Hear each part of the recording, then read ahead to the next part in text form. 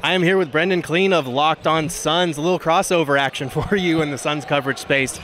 Brendon, obviously not a super busy offseason for the Suns, but they have brought a lot of their own free agents back. I just want to get your thoughts. What do you think about the job the Suns have done in terms of bringing some of their own guys back and then some of the guys they were able to go out and get in Mason Plumlee and Monte Morris? First of all, salute to Josh Okogie.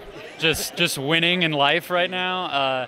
Yeah, I mean, look, I think the regular season floor is going to be a lot higher for this team. I mean, that's the main way that I've been thinking about this. I think there's still a move. I think most Suns fans would hope there's still a move to come, but the depth of veterans that they got, it's going to make those injury-laden times a lot easier. We saw how bad it could get when guys are fighting for minutes and players are pressed into bigger roles. They'll avoid that at the very least, I think.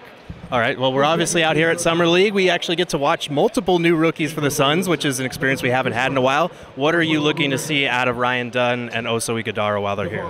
Yeah, you wish it was a guard, right? Like, you wish the Suns had, drafted a guard just for this environment because it's easier for those guys to show what they're up to. We're saying Stephon Castle right here in San Antonio. It's like a wing who can do a lot of stuff. They don't always excel.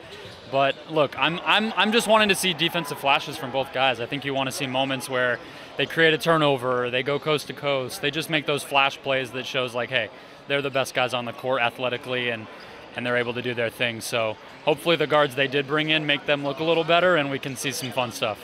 When you look at the second tax apron stuff, that's been the big talk of the offseason.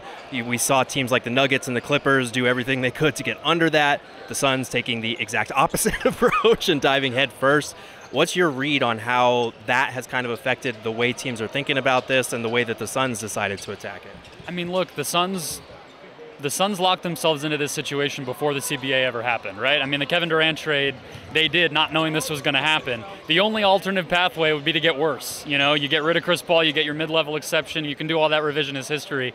It doesn't make a lot of sense. So I think they've operated like they had to, but that still is a huge salute to Matt Ishbia. That takes a lot more spending than other teams have been willing to do. You could say the same things for a lot of other teams who still didn't do that. So, you know, but we'll see. They created a lot more flexibility for themselves this summer and depth, and they should be better suited to be better and then get even better beyond that, ideally. Last one, to your point on that, like obviously the Suns are basically bringing back a lot of the same core. They've tweaked on the margins a little bit.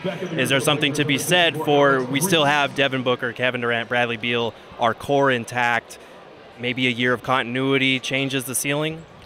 I think you have to hope, right? I mean, I think my refrain since the end of the season is like, the big three have to do things that big threes don't always do, that superstar All-NBA max players don't always do, just because of how this roster is constructed.